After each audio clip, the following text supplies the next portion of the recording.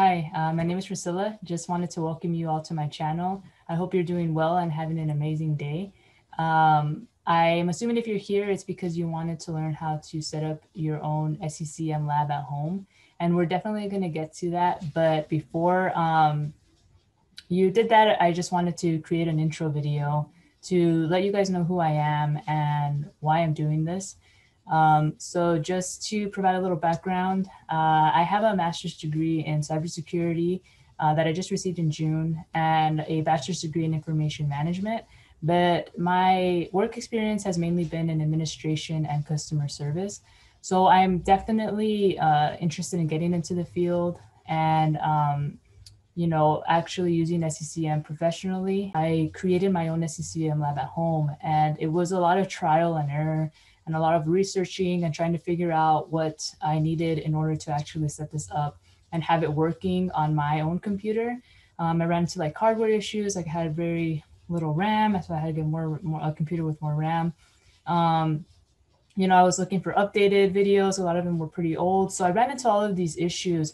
And I kind of just like, while I was doing it, I was like, I really just want to create a video that's straightforward, that's updated, that people who are in my same position can use and hopefully create their lab at home and start just using it. And I also plan on doing stuff with SCCM, like actually building collections, pushing out updates, just on a test in the lab environment, just to learn how to do it. So if you go to an interview, you can actually say, hey, I've used SCCM.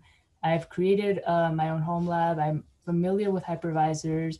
I'm familiar with Windows 2019 server, with SCCM, with Active Directory. So it's just like to help you when you're out there looking for a job. You could put this on your resume. You could talk about it in an interview, and just hopefully helps you land that job that you're looking for, get some experience, and just help you grow professionally. That's really my goal with this. And, I had done this back in July, after I finished my graduate program, back in July and August. And then life happened and I was just like not in the best state of mind. And just, it was just a hard time really these last few months.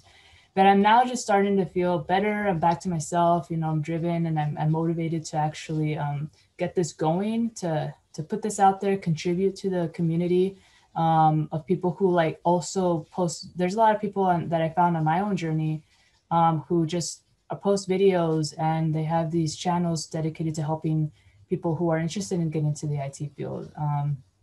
The ones that stuck out to me are Kev Tech and then IT Job Skillshare.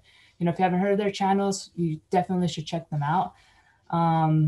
But yeah, I just want to be able to contribute to this community, to help somebody who was also in my position, to hopefully make it a little bit easier when you're doing it on your end.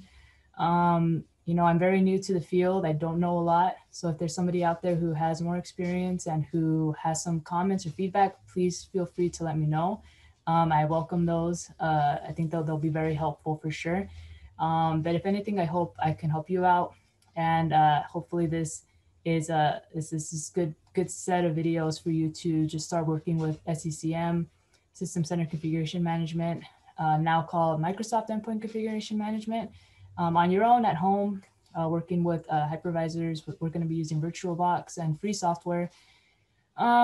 So just hoping that it helps you guys out. Feel free to subscribe, to like, to comment, whatever works if you want to. I appreciate you so much for watching. I hope you have an amazing day. Take care.